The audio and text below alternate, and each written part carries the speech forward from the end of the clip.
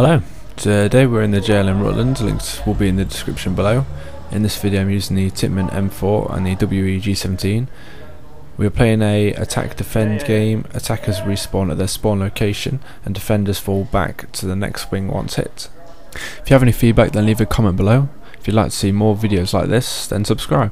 So if we jump into action here, I'm currently placed on the top floor of the stairs. There's an entrance just below and in front of the bottom of the stairs that leads straight outside. So as this teammate is hit, I move down into position so I can see the door. I see some footsteps. It's kind of standing in the kill zone right in front of the door. So kind of an easy shot for me to make.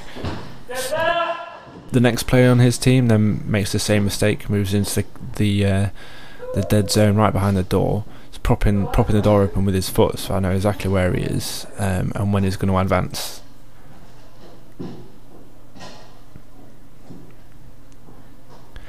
I don't shoot his feet because I don't think he'll feel the hit, so I'll just wait to see a bit of leg. Easy shot to make. Players down.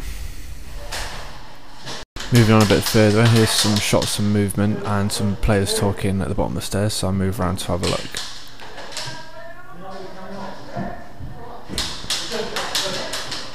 I see a guy walking up the stairs, misfire, switch to the rifle, strafe around the corner, shoot while I'm strafing, and trade.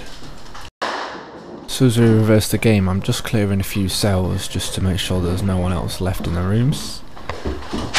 And some guy pops out the toilets and knifes me. So I don't call my hit. So he has the opportunity to get knife kills on other people.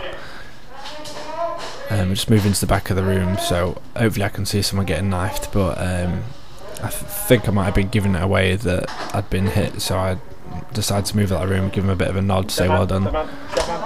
Dead man! Dead man! If you listen closely to him with your volume a little bit, you might even be able to hear him getting Airsoft Princess as well.